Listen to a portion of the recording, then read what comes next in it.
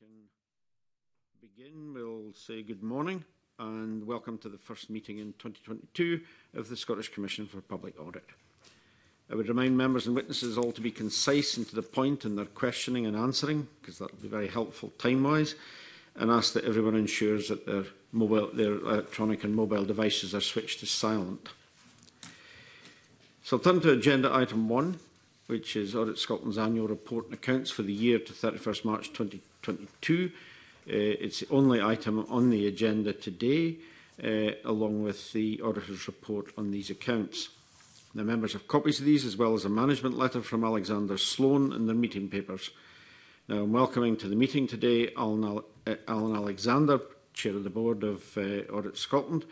Professor Alexander is accompanied by Stephen Boyle, the Auditor General for Scotland and the Accountable Officer, Martin Walker, Acting Director of Corporate Services, Audit Scotland, and Stuart Dennis, Corporate Finance Manager, Audit Scotland. Now, I'll ask Professor Alexander first and then the Auditor General to make short introductory statements. Thank you, Chair. Can I just add my comment to Stephen's? It's good to be here in person. Let's hope it continues. Over the past year, Scotland's public bodies have had to address the immediate impacts of COVID-19. At the same time, they've had to start the job of rebuilding our communities and economy. And over the past 2 years, we've seen dramatic changes in the way public services are delivered, how citizens and communities engage with them, and the accompanying sharp rises in public spending. For Audit Scotland, it's been another year of significant development, adaptation, progress and change. For much of the past year, we continued to operate as a virtual organisation. I chaired my first board meeting in person in November of 2021. And we continue to develop how we communicate with each other and with our stakeholders in order to deliver public audit in new ways. Like everybody else, our transition out of the pandemic, I cross my fingers as I say that, and into new ways of working, met with delays and setbacks of infection spikes, new variants, and sometimes the unanticipated reimposition of restrictions. As always, and I've said this to the Commission before, I've been impressed by the professionalism, commitment and good humour of Audit Scotland staff as they focused on the delivery and development despite the uncertainty and volatility of their operating environment. It's been a year of adaptation and development as we continue to deliver audit work remotely, working with public bodies as they deal with the impacts of the pandemic on their capacity and resources. We also continue, as you will have seen from our annual report, with our change agenda in areas ranging from digital audit to the new Code of Audit Practice to securing the procurement of audit for the next 5 years. We've also seen changes in our leadership and governance. Diane McGiffin and Fiona Cordiak, Chief Operating Officer and Director of the Audit Services Group, respectively, leaders who have been with Audit Scotland since its inception, have left. And I want to put on record today the Board's thanks for all the incredible contributions they've made to both the organisation and, crucially, to public audit. And on the Board itself, Elma Murray has been succeeded as both a board member and as Chair of the Accounts Commission by Dr William Moyes. As a board, we've focused on good governance while providing support to the executive and the staff during the past two years. A key component of good governance is to oversee the exercise of all the functions of Audit Scotland. This means, centrally, ensuring that Audit Scotland effectively supports the Auditor General and the Accounts Commission as they scrutinise public bodies and provide assurance about public spending and the public services that are so vital to us all.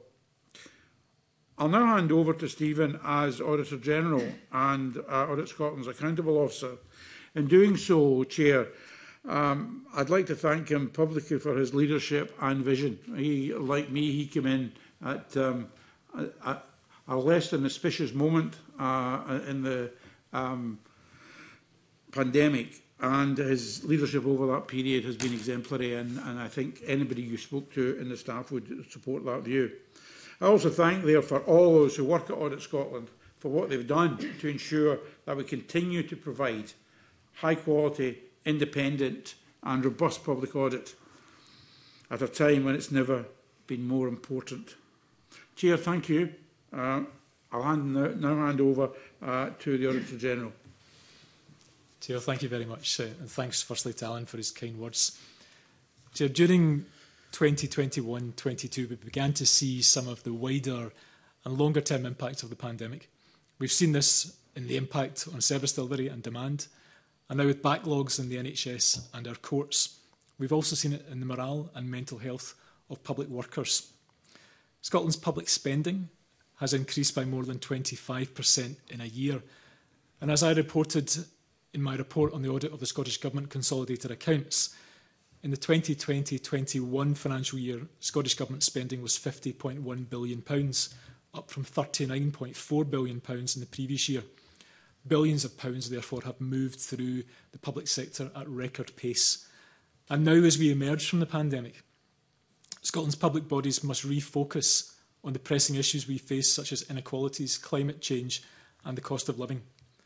This past year, Audit Scotland has focused on delivering high-quality, independent audit that serves the public interest, while also ensuring we are developing the capacity, skills and structures for what the future holds. 2021-22 was the first year that the full impact of COVID-19 came through our financial audit work. In many ways, this was a more challenging year than 2020-21, as the restraints on the capacity of public bodies became clear. I'm grateful for the work of my colleagues and partner firms who delivered nearly 300 audits and also improved the quality of audit work. During the year, we produced a flexible, responsive and relevant performance audit programme, providing the Parliament and the Accounts Commission and the people of Scotland with in-depth reports, briefings on emerging issues and fast response online publications. This has enabled us to support effective scrutiny in a volatile and dynamic environment. We've also continued to build the resilience of our organisation and our ability to deliver our audit work. Through our annual report, we have examples of the impact of our audit work. It's very important to us that our work benefits the people of Scotland and the outcomes that they have in their lives. As our Chair says, at the heart of this is the resilience, professionalism and empathy of my Audit Scotland colleagues. They continue to both support one another and ensure well-being and safety are protected while delivering high-quality audit work. Chair, as ever, Professor Alexander, Martin, Stewart and myself will do our utmost to answer the Commission's questions this morning. Thank you. Thank you for these opening remarks. Maybe I can start off with a couple of straightforward questions.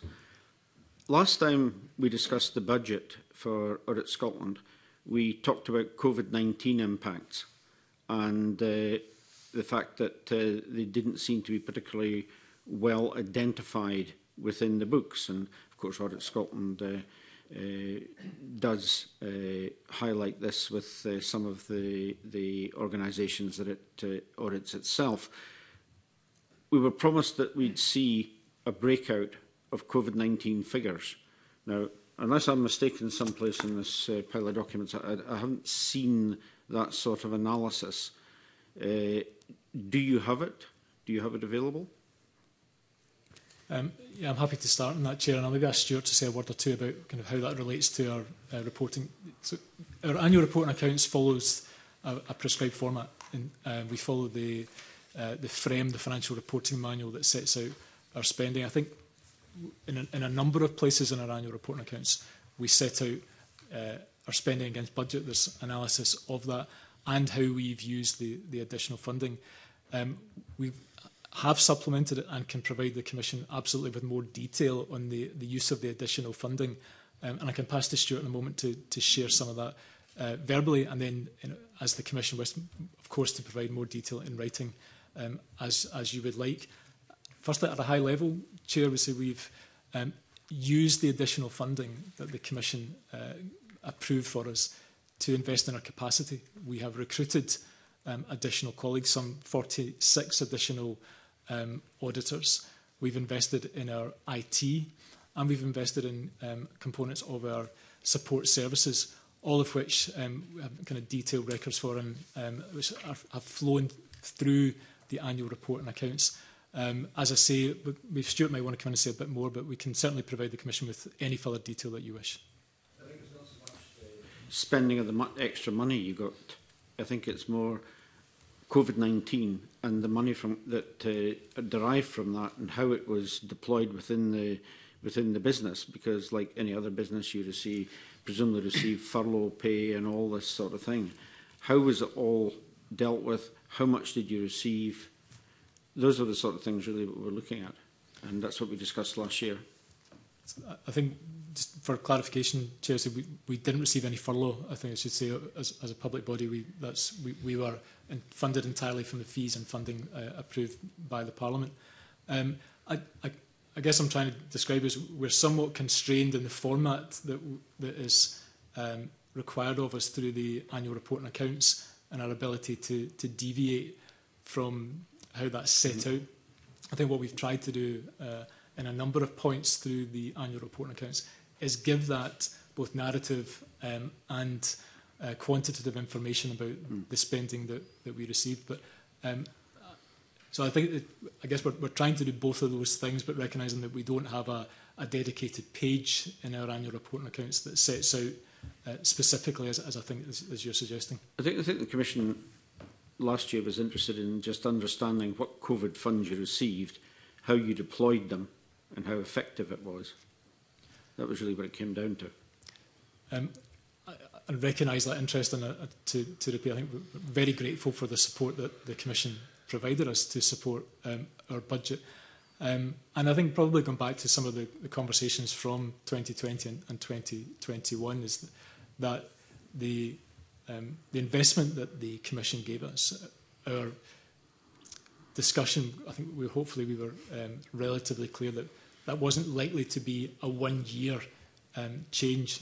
We've sought to invest that money in both our additional capacity in our audit work, the support functions that all organisations require, and then in particular alongside that some of the changes that we're making through our strategic improvement programme to support some of the digital auditing and future focus. So we've, if memory serves me correct, Chair, I think we've some of our recent correspondence with the Commission has also set out in some detail how we've invested that. What probably less clear, and I think probably just some of the prescribed formatting arrangements that we have through annual report and accounts doesn't immediately lend itself to that in kind of detail.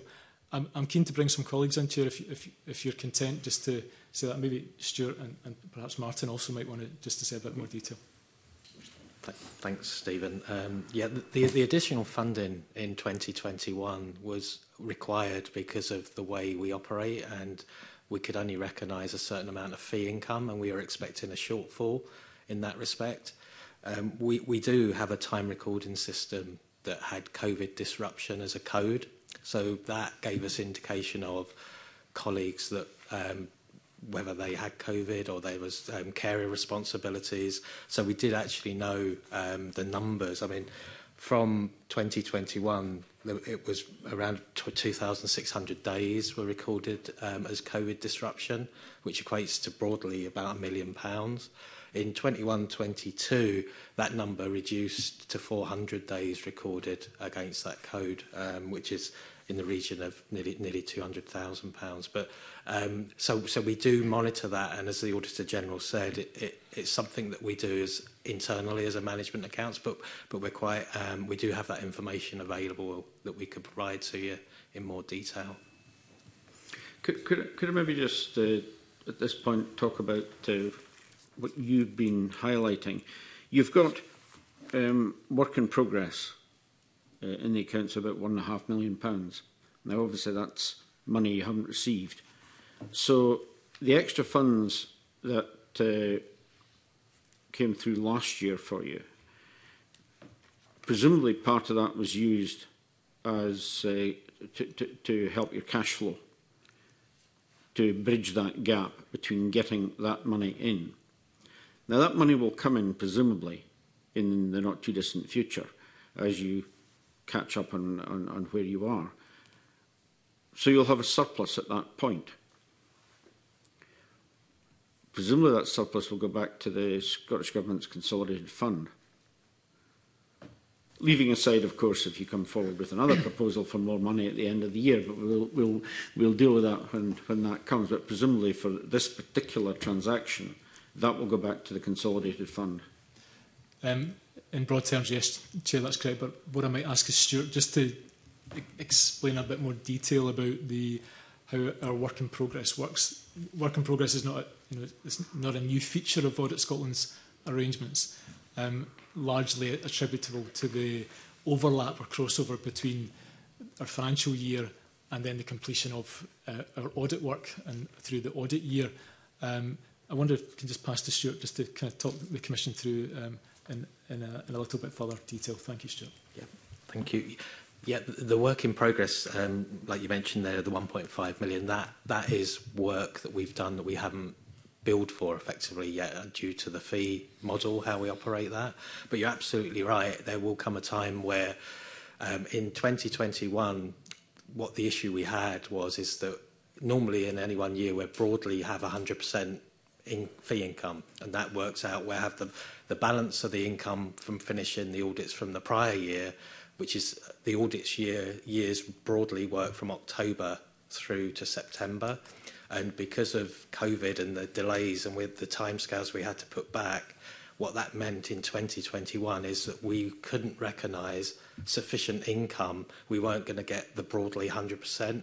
But you're absolutely right. There will come a point where we're gradually catching up and more of that will come in the year. And as the Auditor General said, that would come back to the Scottish Consolidated Fund. Well, what I would ask is, at the end of the year, when you're doing your budget calculations again, which you'll bring forward to the Commission, that you make it absolutely clear how that money is being treated, how much is still needed for cash flow and how much is going back to the Consolidated Fund. And if you are asking for additional funds at that point, obviously that's something we have to look at as a separate issue. Yeah, very happy to make that commitment, Chair. Thank you. Can I bring Richard Leonard in?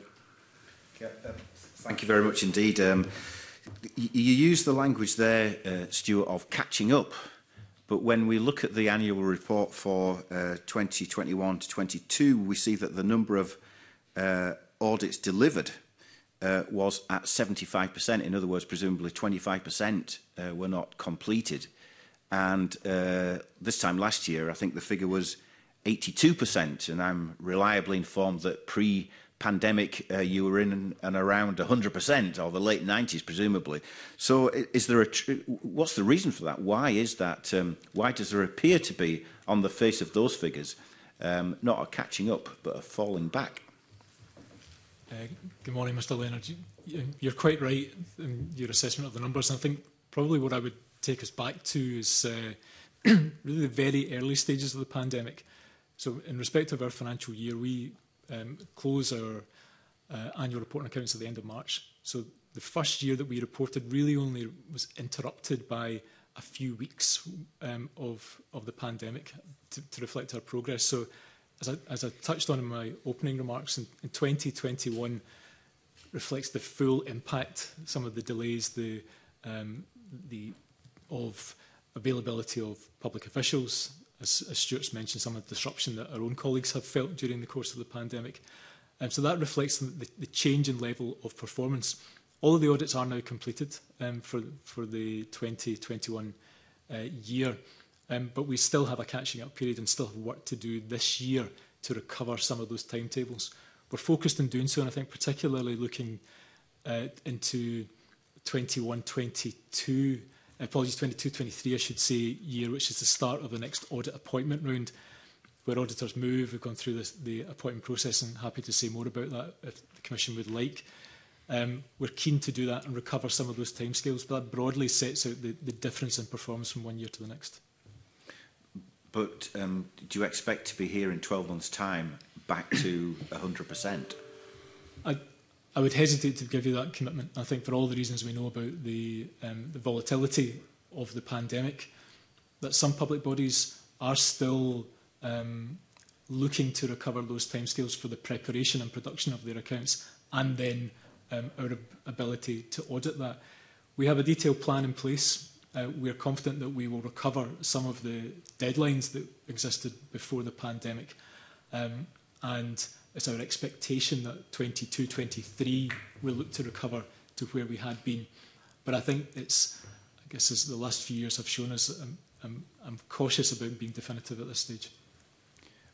But again, just so I understand it properly, so the time lags are not just a function of your ability to carry the work out, it's also a function of when accounts are prepared by the public bodies that you are auditing. Both those things are relevant factors, yes. Yeah, thank you. Just moving on to, again, I think Professor Alexander spoke about development and things being dynamic and moving and so on. Obviously, one of the massive adjustments that you've had to make is moving from an operation which is office-based and auditing on people's premises, presumably, and so on, to a situation where a lot of the work that you carry out is virtual, and including the staffing of your office, which is virtual. I was pleased to visit it just last week, and I think that was the first time so many people had been back in the office at any one time. How do you see working arrangements going in the future? I mean, do you see a return to the pre-pandemic model of operation? Where do you see the balance between people being present in the office and working from different locations? I'm happy to start on that question and turn to Martin in a moment or two, who can take the Commission through some of the detailed thinking that we've been doing around this.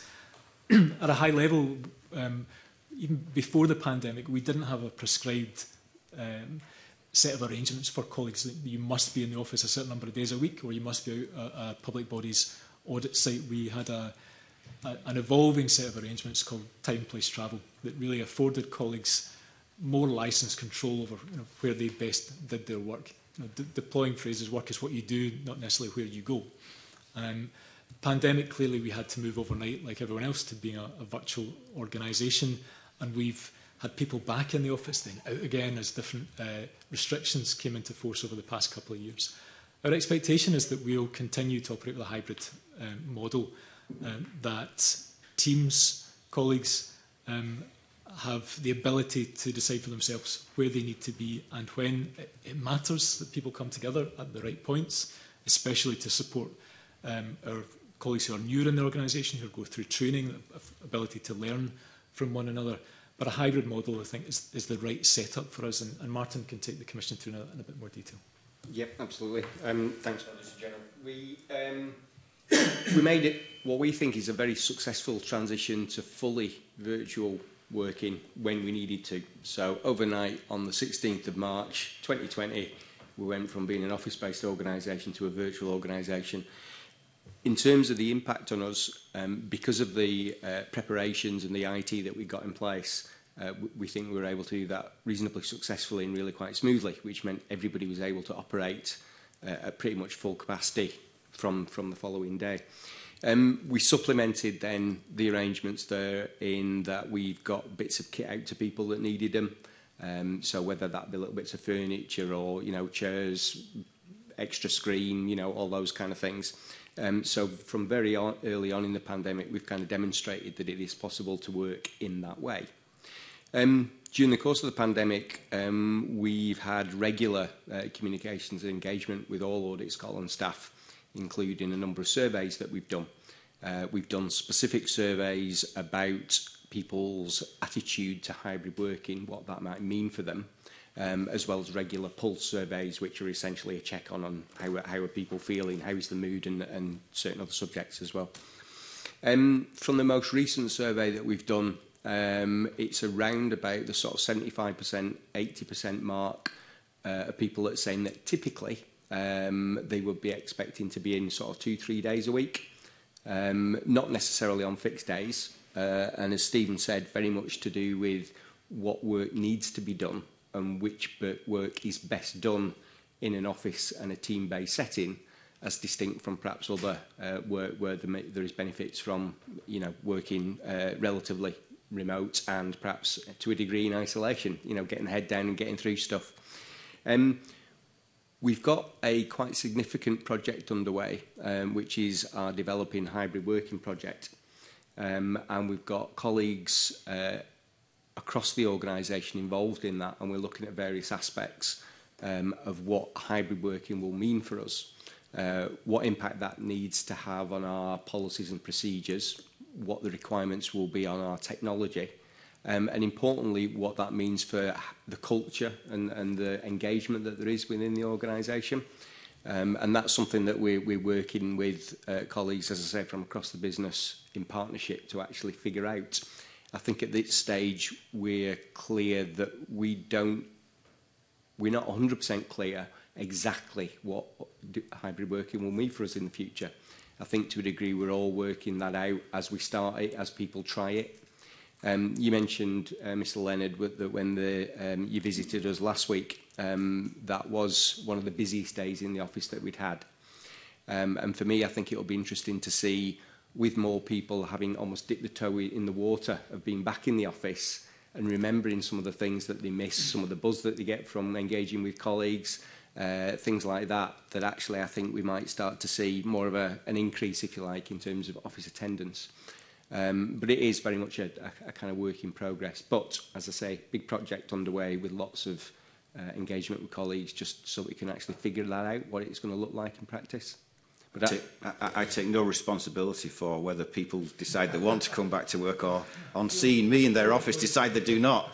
Anyway, Chair, thank you. A point on governance and oversight on this particular topic. The board and its two committees, the Audit Committee and the Remuneration and HR Committee, take a very close interest on how we perform, particularly the Audit Committee, but also the Remuneration Committee because of its responsibility for the well-being of the staff. And we see reports at each of our board meetings and each of our committee meetings on the way the organisation is performing. So I think the Commission can be assured that we have ways of intervening if we see things are going less well than we would like. And we do that both at the formal level and, speaking for myself, at the informal level through regular monthly meetings, in my case with the Auditor General and with the Chief Operating Officer, and in the absence of a Chief Operating Officer over the last 6 months or so with Martin. So I think the Commission can be assured that both in terms of the management of the money and the governance of the money, we're on the case. And I can tell you that my board is quite incisive. Particularly, you'll be delighted to learn the independent members of the board if things begin to go awry. Thank you. Thank you. Just continuing the questioning, maybe I can bring Daniel Johnson in at this point.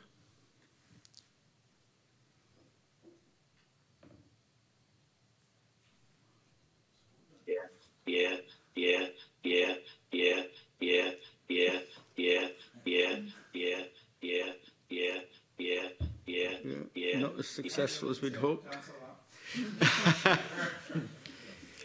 Perhaps while we sort that technical problem out, we'll move on to Mark Ruskell. Yeah, thanks. Both yourself, Alan, and yourself, Stephen, have mentioned the importance of well-being amongst staff, and I think you said, Stephen, about empathy, resilience. I mean, all strong values. But I'm just trying to contrast that with quite a stark figure, which is the level of staff turnover, which I think has gone up from 5.1 to 9.4% the last year. And I'm just sort of wondering, is that a bit of a red light for you? And what's the story underneath that turnover? What are the themes that are coming out of the exit interviews with staff? Are there underlying issues around the destination of people within the industry, where they want to go next? I'm trying to second guess what those issues are. Is it a natural consequence of COVID that people are now thinking about the next position in their careers? I don't know. It's tempting to look at a figure like that and it can ring alarm bells. What's the story behind that? Because on the face of it, you're losing people. Yeah, good morning, Mr Ruskell. I'll start. Actually, Martin will have a perspective on this, and perhaps Alan as well. The turnover has increased, actually, but it's one of the metrics with which we use to evaluate colleague well-being and so forth, which we've emphasised repeatedly. We talk about it as if it's just been the pandemic. I think it's an organisation of value that I would recognise, having worked in Audit Scotland for over 15 years at various intervals. We survey our colleagues regularly. Martin mentioned pulse surveys and also our annual Best Companies survey. We've retained our status as a one-star organisation for which we achieved last year and hung on to that. But it's not entirely a positive story, actually. I think we would recognise in some of the feedback that colleagues have given us that they are under pressure. They have, as a factor of delivering in a virtual or hybrid setting. It doesn't suit everybody. It doesn't suit everyone necessarily with caring responsibilities. There is as everybody will have felt during the pandemic, some sense of isolation at various points, mental health challenges for public workers, and some of our colleagues have absolutely felt that. We do have support arrangements around that. In terms of the turnover specifically, there are various factors. Some relate to the points I just touched on. And others relate to what the market is like. It's a very competitive market that we operate in for audit skills. Not just at kind of the traditional entry points for trainees, but really throughout the grades, and also for support staff as well. There's an example in our organisation. We are very focused on digital auditing, digital security. These skills are really hot. They're in demand for all organisations, and trying to compete against that are a number of the factors as to why people have left.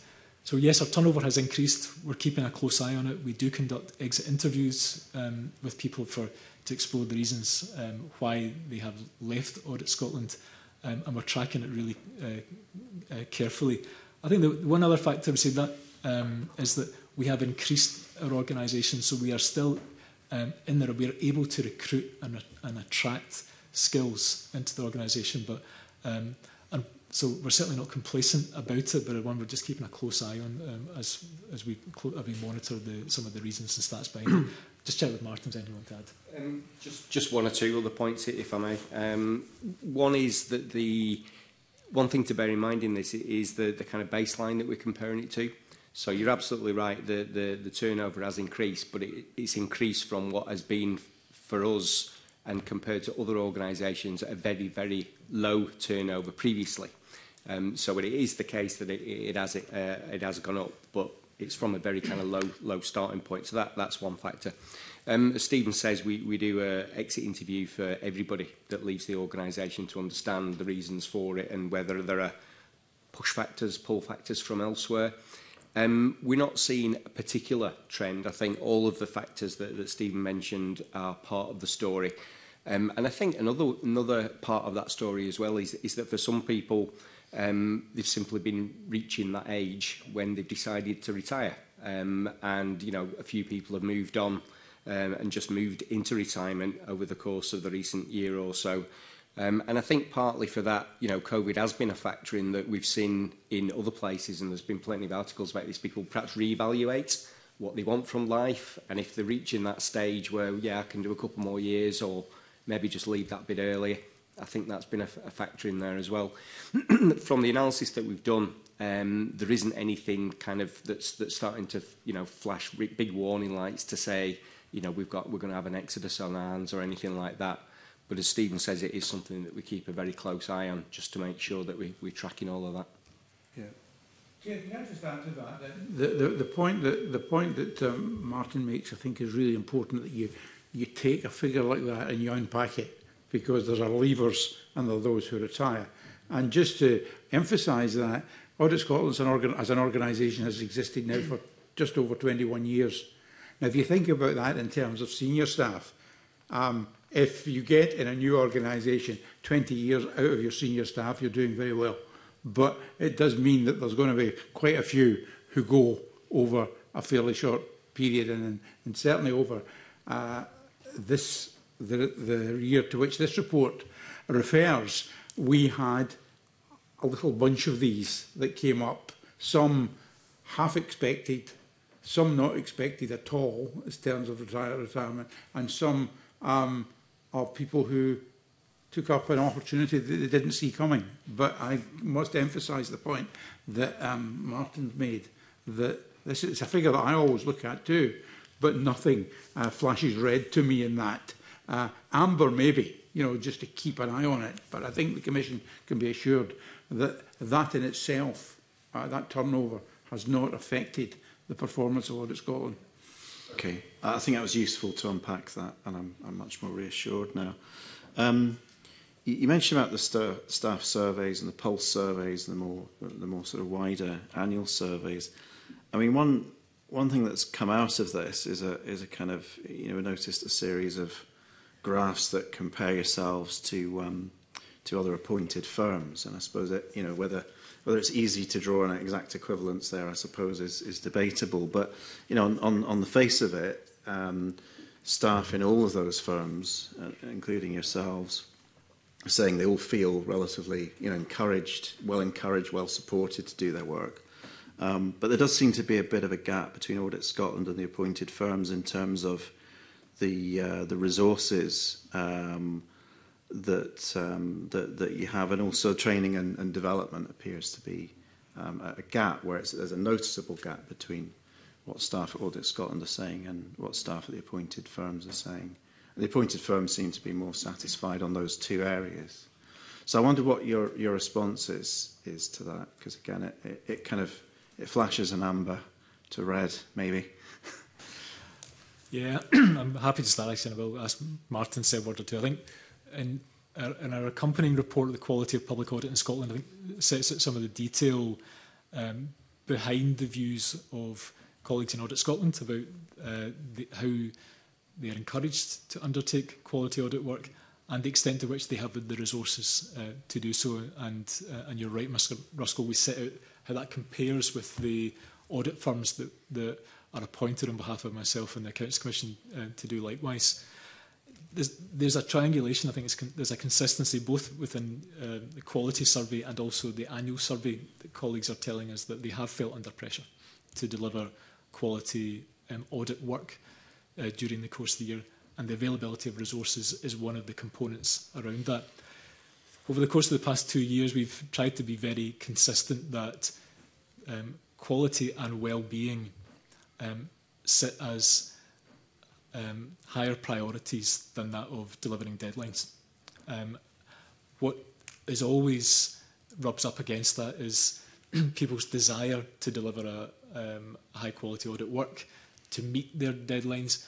And that sense, I think we've used the word from time to time, but a snowplough effect, that colleagues are keen to move on to the next audit year, recognising that other deadlines and deliverables will be upon them.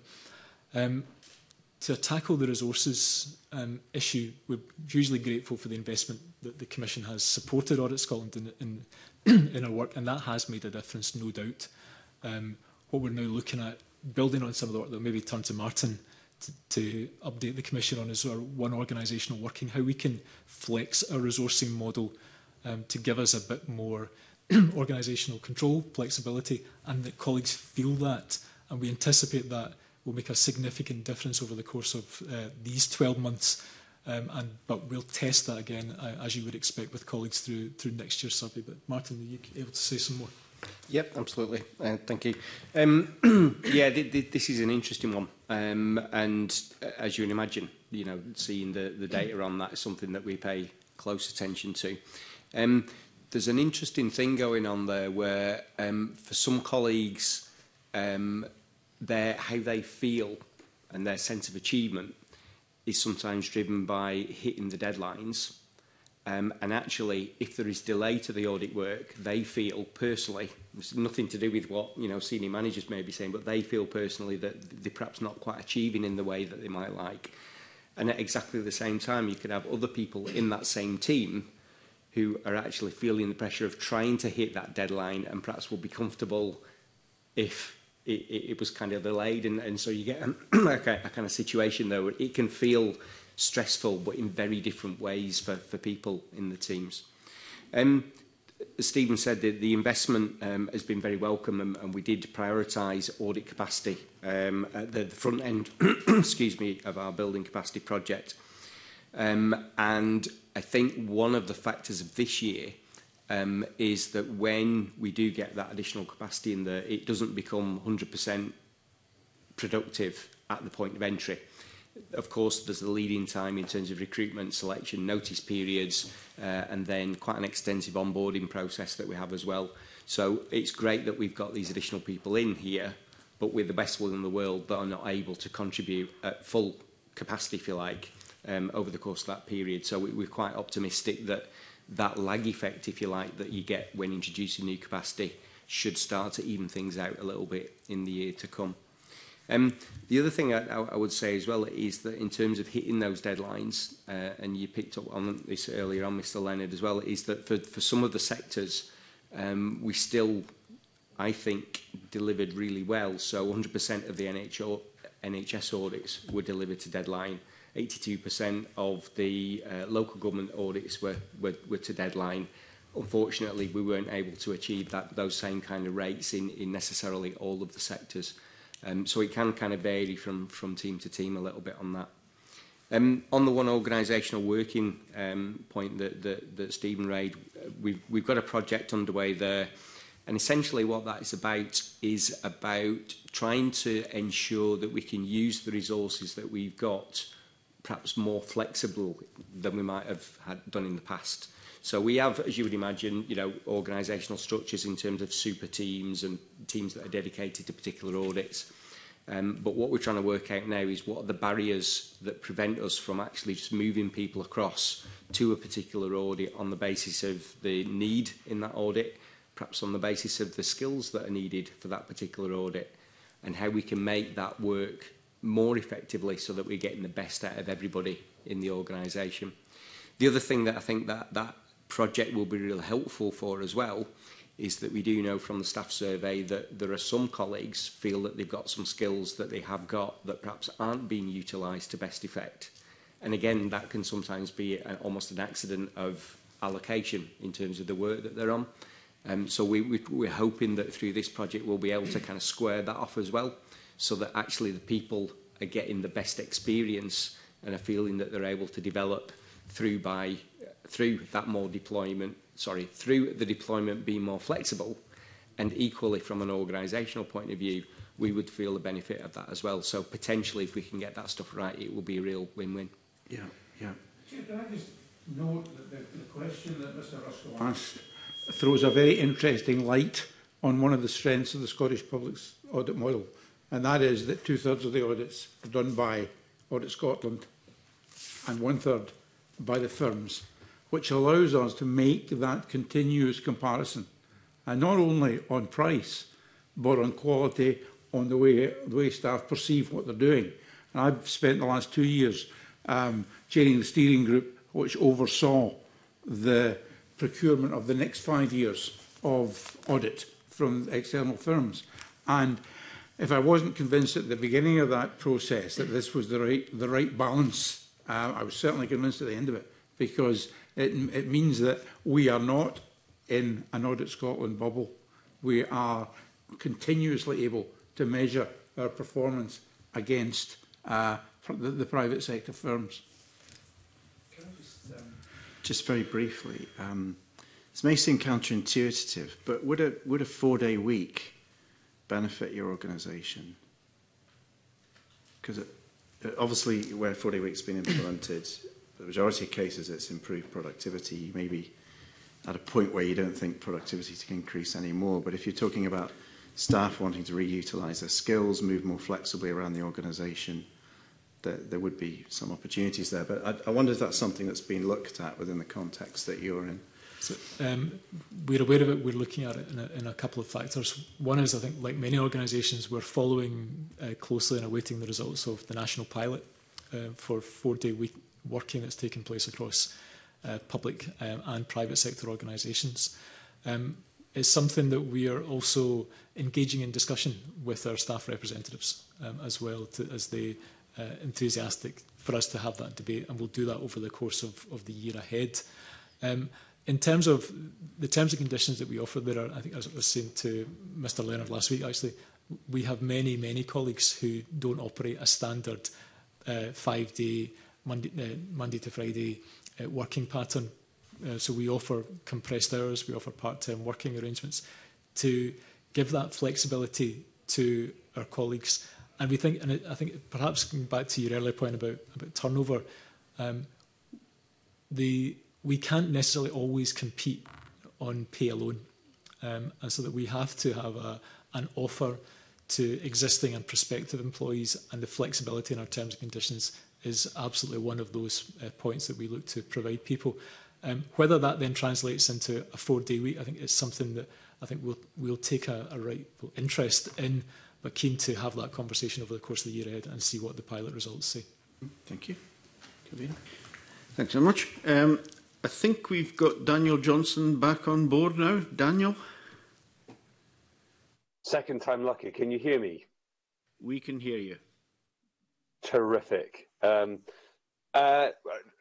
just really following on from some of the comments that have already been raised, primarily from Richard Leonard, who raised the point around delays. There's also the point in your annual report which states that around 36% of your audits are not meeting expected standards. I understand that you target 80%. So I was just wondering if you could provide an explanation as to why it's 36%, and indeed how and when you expect to meet the 80% standard. Yeah, good afternoon, Mr. Johnson. I think I'm grateful for the question, actually. And we've, in our report, on a company report to annual report on accounts, the quality of public audit in Scotland, we set out the results of the external and internal assessment of our audit quality. So this report reflects the arrangement that we have with the Institute of Chartered Accountants for Scotland, who have done some of that external assessment. You're quite right, and you say that 36% of those audits that were assessed didn't meet the expected quality standards.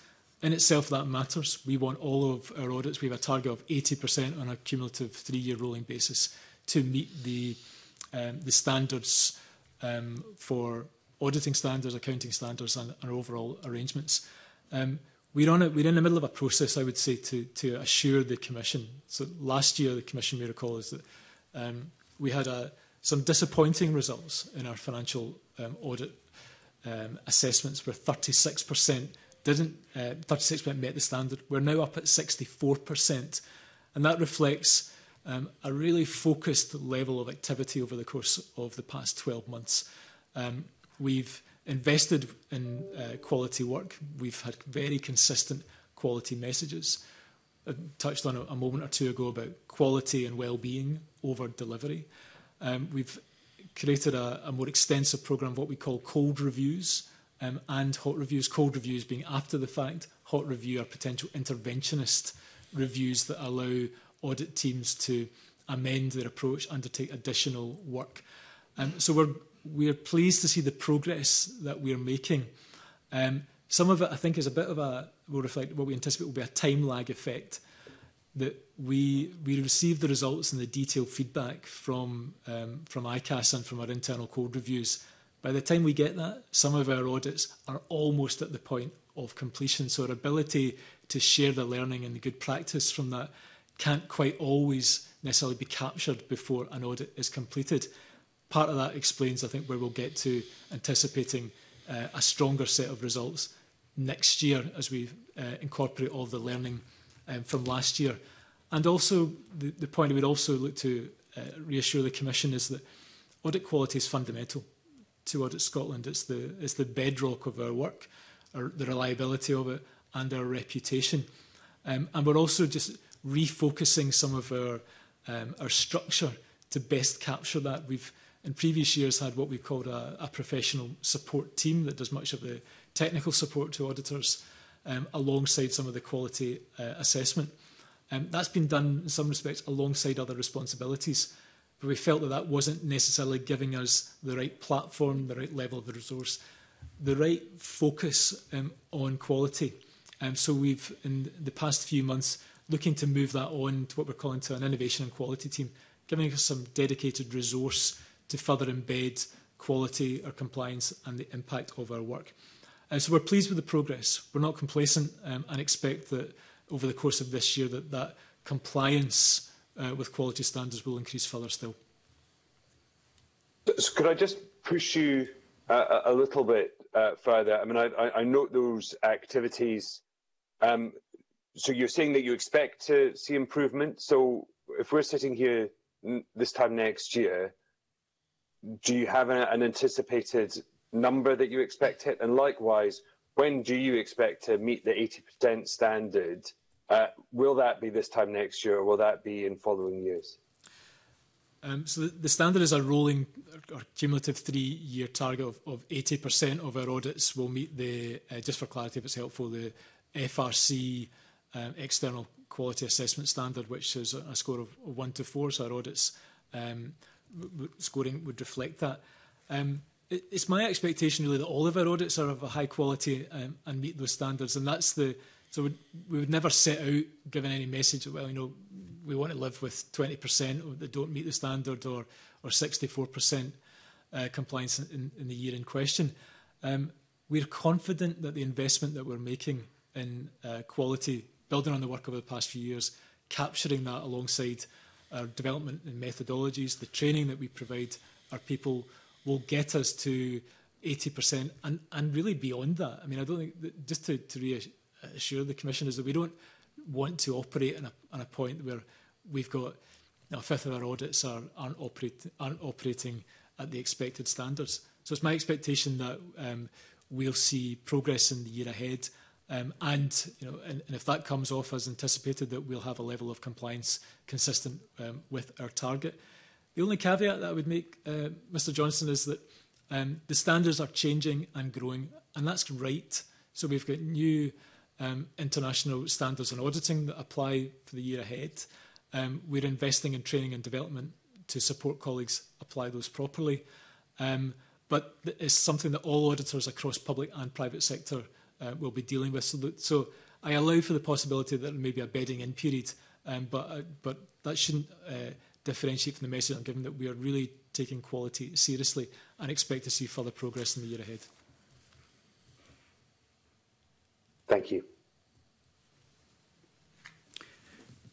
Are you finished, Daniel? I think so. Unless any other members of the panel, in particular, if there's been any activity from the audit committee themselves to oversee this, I'd be interested just to understand what discussions have been. Perhaps I could help on that, Chair. My approach to being Chair of the Board of Audit Scotland and my relationships with the senior staff is to insist on a no surprises relationship. If anything's going wrong, I want to know as soon as possible. And I knew very early about the dip in quality that we've talked about before the Commission before. And we now have a process whereby progress on quality is monitored not only at the Board, but crucially at the Audit Committee. That is chaired by Colin Crosby, with great experience in this field. And he also sits in as an observer on the Audit Quality Committee of Audit Scotland. So if the Board needed to know that we were not making the kind of progress to which the Auditor General has referred, then we would know very quickly, informally, and that would then formally be considered first by the Audit Committee and by the Board. I think our arrangements for that kind of oversight are very robust indeed, and the Auditor General as Accountable Officer has been robust in making sure that both the committees and the Board themselves are involved in the oversight of this. So if there was any falling back from the progress to which Stephen has referred, we would, if I can use an old phrase, we'd be all over it. But I think we've got the right mechanisms in place, and we would hope to report the results of that to you this day next year. Thank you. Okay, thank you. Daniel, anything you want to add? No. In that case, I'll ask Sharon Downey to come in.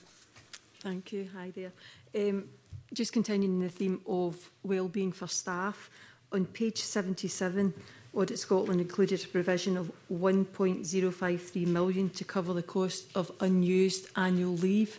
It was just to see some of the reasons behind why staff wouldn't take their annual leave. And I know that the Auditor General had said about staff's desire to meet deadlines and produce high quality work. So that might have been everything was locked down, you couldn't go on holiday anyway, so I'll just stay and complete my audits. But it's just to see why they hadn't taken holidays and what we've put in for this year to make sure that we're encouraging staff and supporting them to take their holidays. Yeah, good afternoon, Ms Dowie. It's a really important point. Actually, we want all of our colleagues to use all of their annual leave every year. You know, there are always factors as to why that isn't the case from people's domestic personal arrangements that can hamper that. What we have seen, though, through the course of the pandemic is that unused annual leave balances in Audit Scotland have increased. I think partly for the reasons that you suggest about uncertainty around restrictions, places people can and then couldn't go on holiday, and then inability to make alternative arrangements at short notice. These have all been factors. But it is also the case, and I think as we touched on already, and as Martin mentioned, that because some of that uncertainty has also fed through to the work environment, about the availability of resources, the uncertainty about the timing as to when audits would start and complete, and people's desire to complete deliverables, not to have them snow ploughed up and overlapping with successive years. All of these have been factors. And I would think it's also fair to say is that we've delivered an ambitious programme of public reporting, performance and best value audits. We've mentioned in my introductory remarks about a dynamic programme. So we've sought to have a regular, impactful public audit commentary during the course of the pandemic, all of which has placed demands upon our colleagues. Actually, as we're through that, we're evaluating our future programme of public reporting to move to not necessarily pre-pandemic style, but one that's more sustainable model. And we're also sending out just a clear communication and messaging is that we expect people to take their holidays. We want them to take their holidays. It's all about the offer that we make as an employer. We have our culture isn't one that we would recognise from some parts of the private sector of excessively long hours. We want people to have an appropriate work-life balance, and all of that means taking their annual leave. So please be assured we're sending clear communication to colleagues about that. We do have limits on the amount of annual leave that people can carry forward. Our holiday year has a cut-off date, and line managers have detailed conversation with colleagues where there's a pattern from one year to the next of regular unused leave, but it's a clear focus for us in the year ahead. Thank you. And just the next one is, there was issues that were highlighted in Police Scotland and in the Fire Brigade with people taking early retirement. And I just noticed that you've got the voluntary early release. In page 47, it does say that there's only one member of staff left under a voluntary early release arrangement where they were entitled to early access to their pension. So obviously we're talking about issues with recruitment and concerns. So I was just wondering if you could tell us more about the scheme and is it still in place? Yeah, happy to start on that, and Martin might want to say a word or two more. In terms of the disclosures we have in our accounts, so this was a voluntary early release and that's really open to any member of staff at particular points in their career if they want to engage in it. Sometimes we have a more formal process. I think it's probably now 6 or 7 years since we've had an active promoted early release scheme. That's not been the circumstances that we're in as an organisation at the moment. And when somebody does look to engage that, whether it's the circumstances that they're in, we'll look sympathetically to individuals' requests and explanations for why that's the right thing for them and in their phase of their career. And that was what related to this here. Where that happens, somebody can access their pension. It results in contractual flow through to us as an organisation. I'll pause and just turn to Martin if there's anything more he wants to say. Yeah, I think probably there's an important distinction to make between having a voluntary early release scheme and receiving a voluntary early release request. And as Stephen says, I do recall, maybe 6-7 years ago, where we were at a stage to look perhaps downsize the organisation a little bit. We would create a VERA, as typical acronym in many organisations, a VERA scheme that would identify certain criteria, and people that therefore fell into those criteria could make an application under a kind of broad invite, if you like.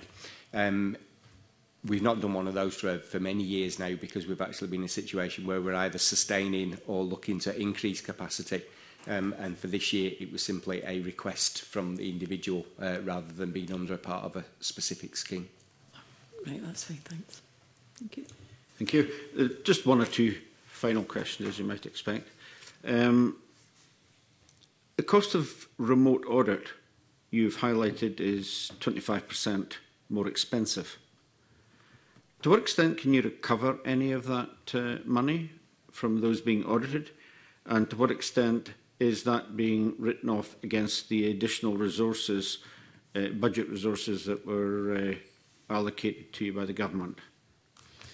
Yeah, thanks for raising this, Chair. It's an important.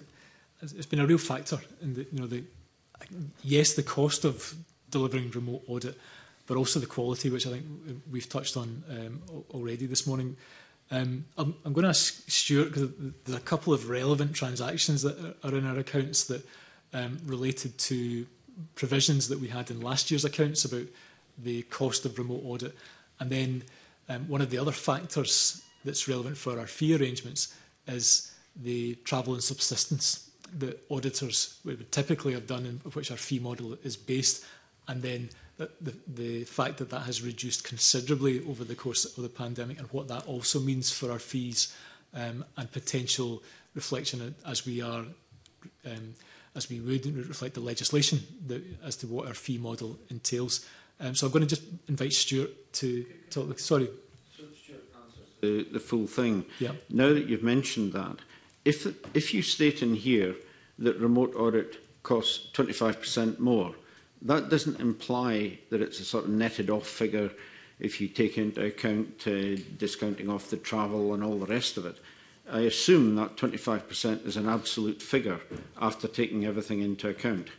Yeah, and it reflects a period, probably the volatility of it. So the 25% we would have seen very clearly in last year's accounts, and the impact of the preparation, as we've touched on, of public bodies, our auditors' own arrangements, and receiving evidence remotely, testing that against quality standards. So all of that would be... But it is a net figure, that 25%. So if I may just ask, I don't want to unwittingly give the wrong answer to the Commission, so I'll maybe just check with Stuart that that number is, as you suggest, Chair.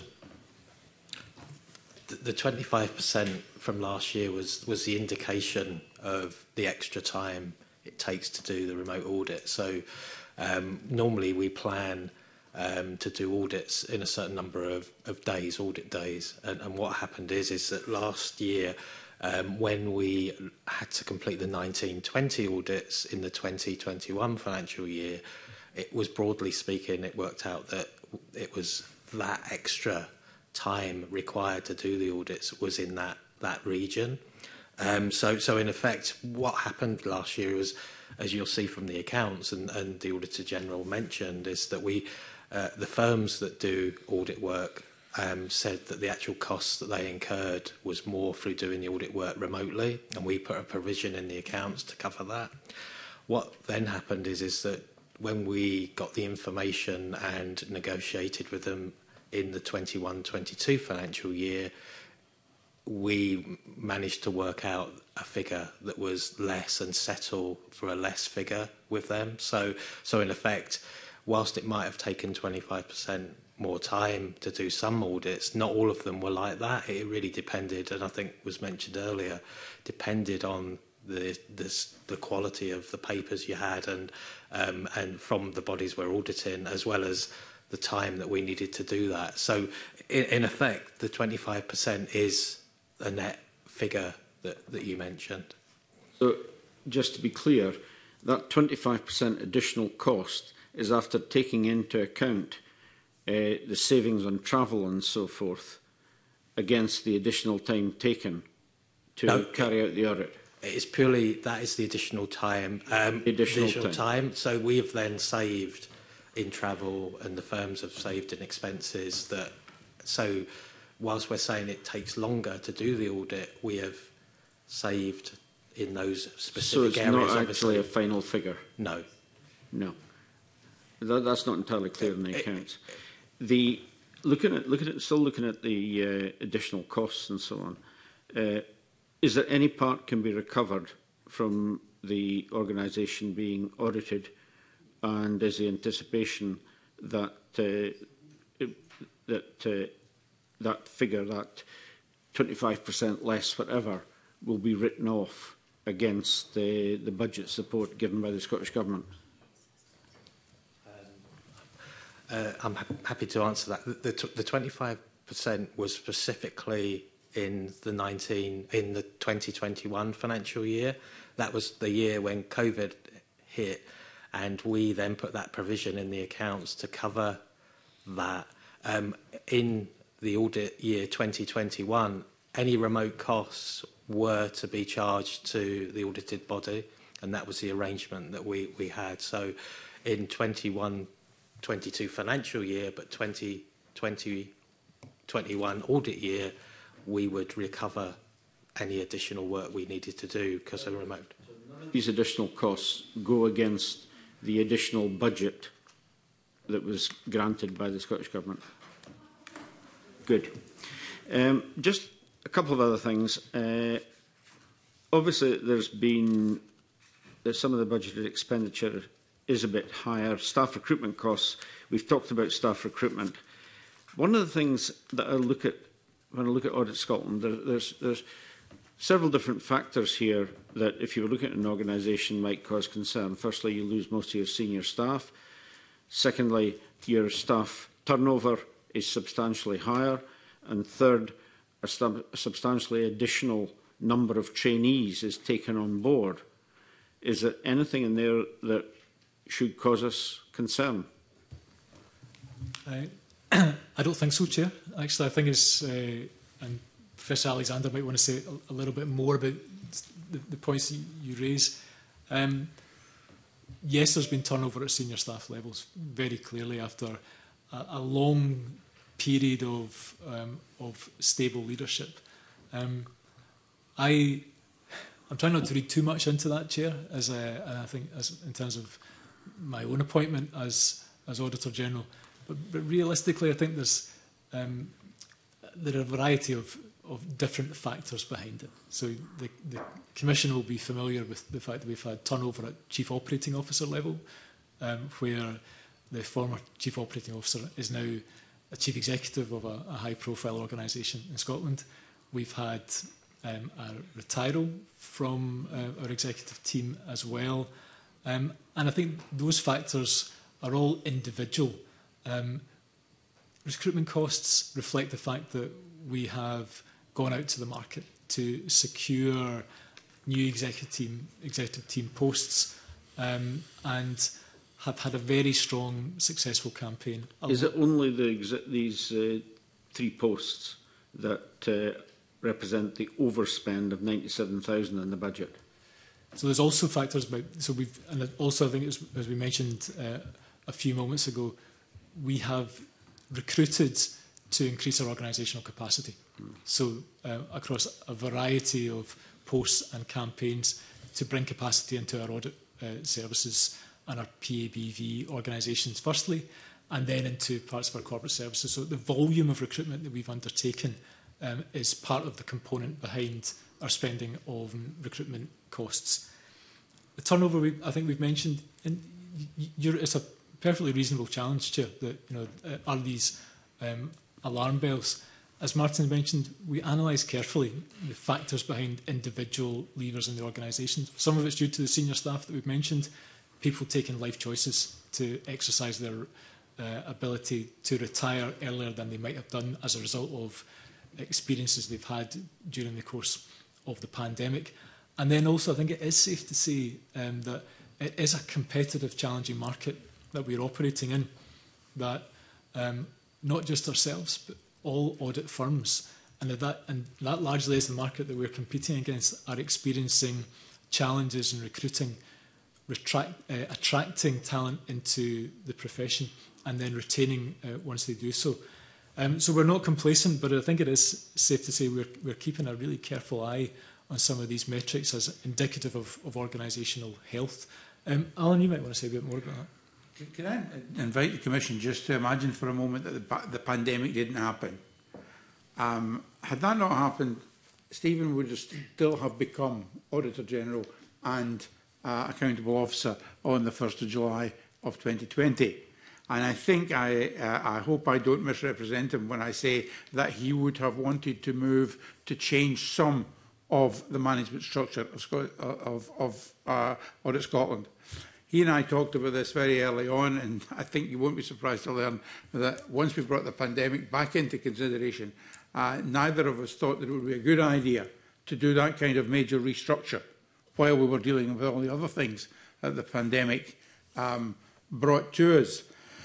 What we didn't know at that point was that there would be opportunity to make other changes. The departure of the Chief Operating Officer, the retirement of the Director of the Audit Services Group, gave Stephen the opportunity to come to me, first of all, and then to the board with his proposals for how to reconfigure the top structure.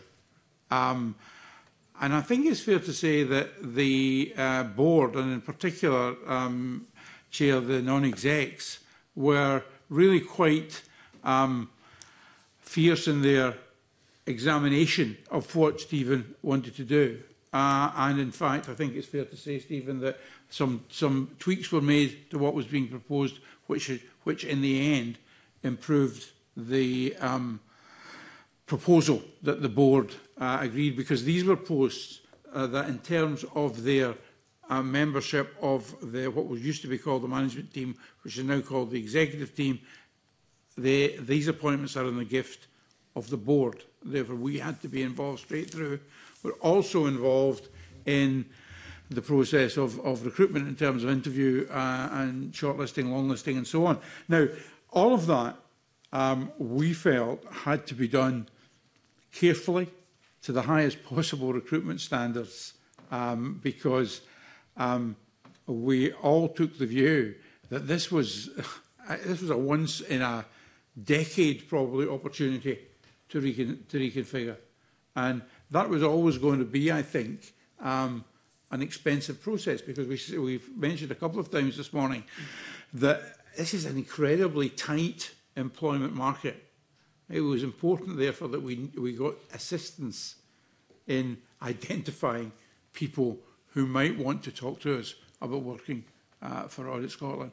It was a long, very detailed process over a period of, I suppose, Stephen, 4 months, between February and May, and we think we now have the right team. I don't think we would have got to that stage without the investment that's recorded in the accounts. Hope that's helpful, Chair. Just one last question on staffing. You've got perhaps a record number of trainees now. What's your retention level on trainees? Yeah, maybe turn to Martin. Martin give the detail on retention level.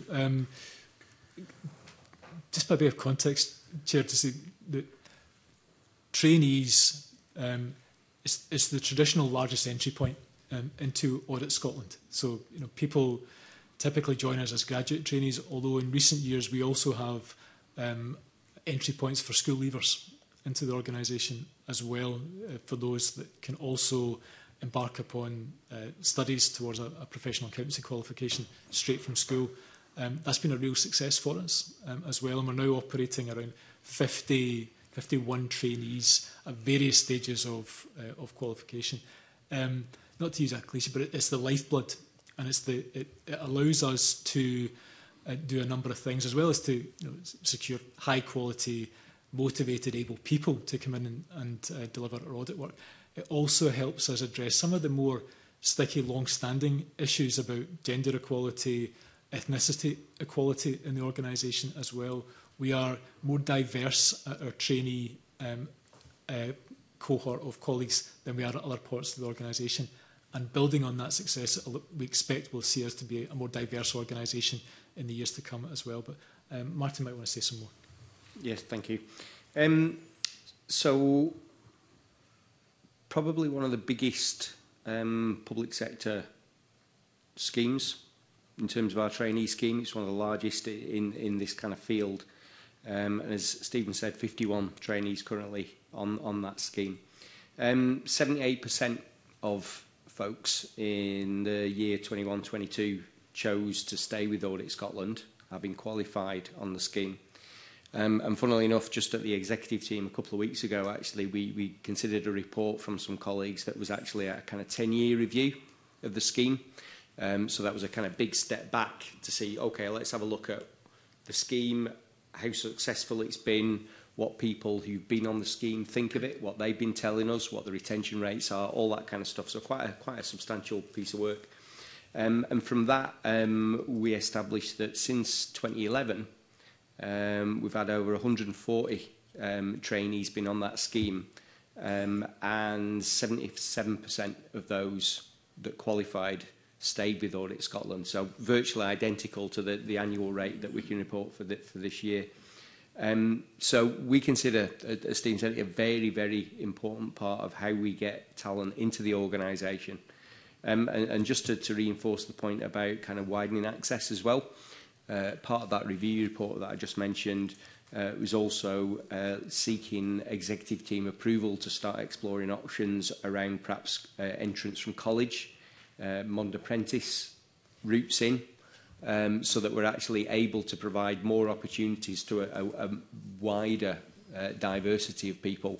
And I'm sure that will be a thing that will be beneficial both to those people entering the scheme and undoubtedly for us as an organisation as well. Thank you. And really just one last question here. Part of your IT costs have been increased licences. Don't you bulk buy licences, or do you have to buy them individually for these additional staff? I'll turn to Martin to see if we have that information. Chair, I think part of the increased cost is the fact that we have more colleagues this year than we have done. So it also is, and there's been a general increase in IT costs, really building on last year's annual report and accounts, where the fact that we are operating in a hybrid setting meant that we've had to buy incidentals just to support people to work both at home and in the office and also out on site. In terms of the IT licence, if we have that information, we can share it just now through Martin. If not, we'll come back in writing. Yeah, I could say a little bit more about that if it's helpful, Chair. So I suppose it kind of depends on the licence that we talked about, because all licences aren't equal. And of course, it depends on what's the licence for what kind of system we're actually talking about. The bulk of the licences are for the kinds of products that all of us use. And the arrangement that we have for the majority of those licences is actually we've got a very flexible arrangement, which means we can dial it up and down in exactly the way that we need. And actually that, we think, provides better value for money than bulk buying and then ending up with 20, 30, 40 licences sat on the shelf that aren't being used. So literally we're able to kind of flex our licensing, and therefore, we pay on the basis of need rather than having, like I say, surplus licences around. But it absolutely is something that we pay very close attention to. And indeed, it's one of the areas that we actually get some external support from specialists in this area to ensure that we're getting the best deals that we possibly can. Thank you. Can I ask if any members have any other questions they would like to ask? Can I ask if the Chair of the Board and the Auditor General have anything they'd like to add? I think the points that I wanted to make from a governance point of view have been made during the discussion. So, no, thank you. In that case, thank you very much for attending the meeting, and we'll have a short suspension while we seat our next witness. Thank you, Chair. Thank you.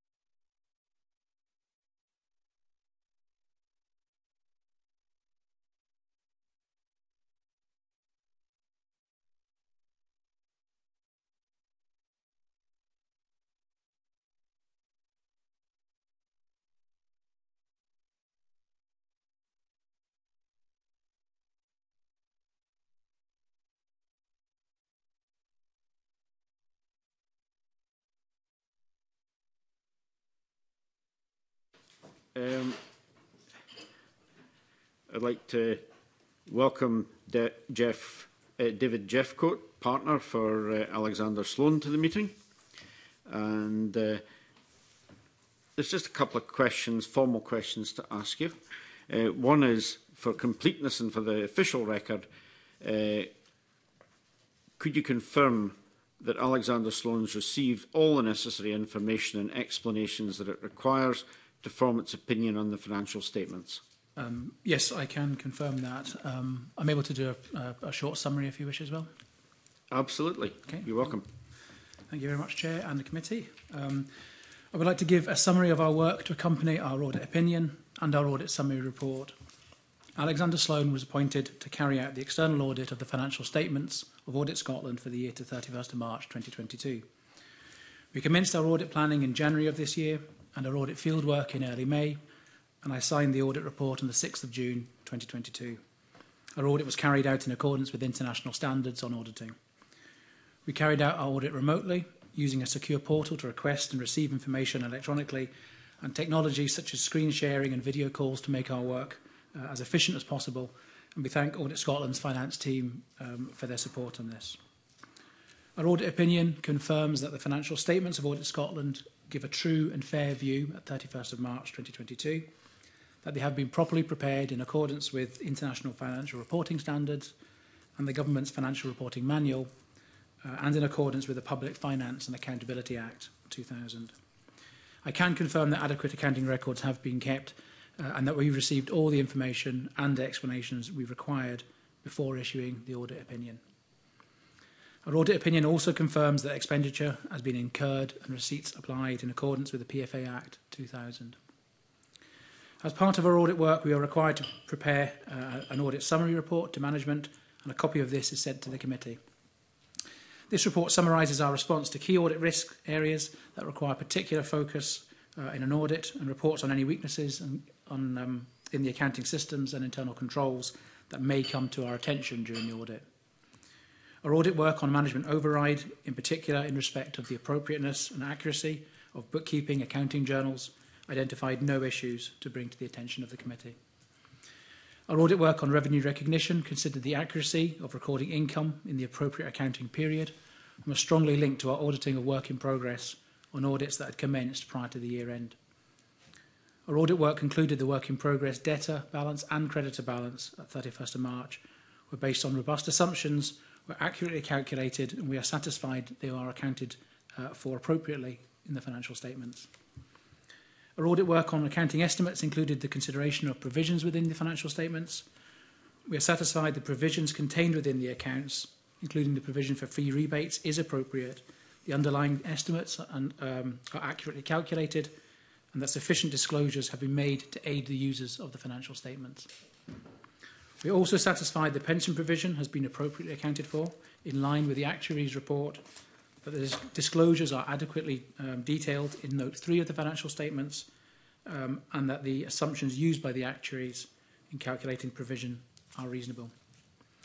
With regards to any recommendations to the accounting systems or financial controls, I can confirm that following our audit work, we did not identify any matters we require to raise to the management or committee. Finally, on behalf of me and my team, I would like to record our thanks to the staff at Audit Scotland for their helpful and prompt assistance during the audit.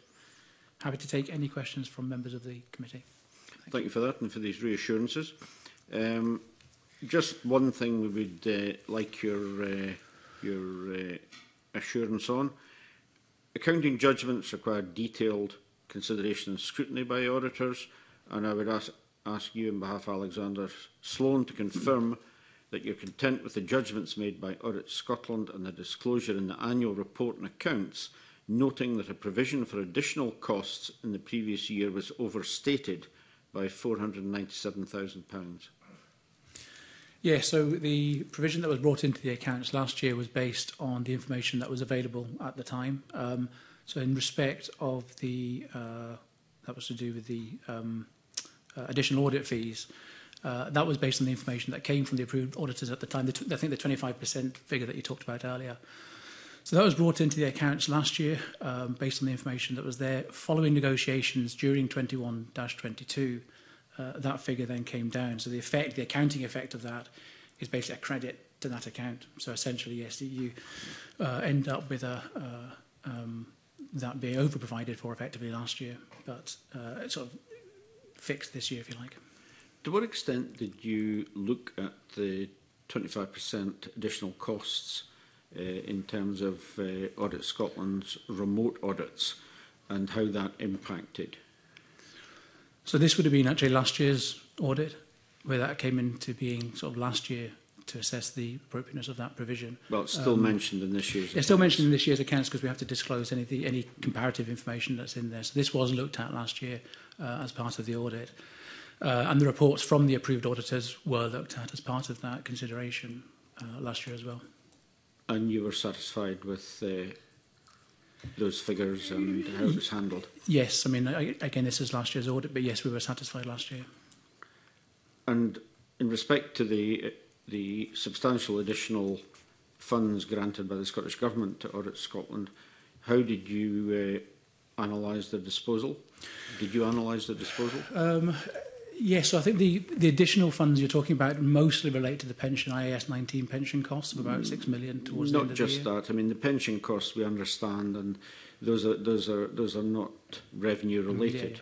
It's the revenue related costs that Audit Scotland received in addition, which were, I think, if I remember correctly, fairly close to a record in terms of the size of the increase they received. Yes, as part of our audit work, we do consider regularity, which is how expenditure is spent in very sort of high-level terms. And we look at the appropriateness of expenditure that's incurred. We look at anything that might be significant as well, anything that looks unusual. We had no concerns with that. You were satisfied as to the deployment of these funds? Yes, yeah. Thank you. Can I ask members if they've got any questions? No? Do you have anything you'd like to add yourself? No, not at all, no.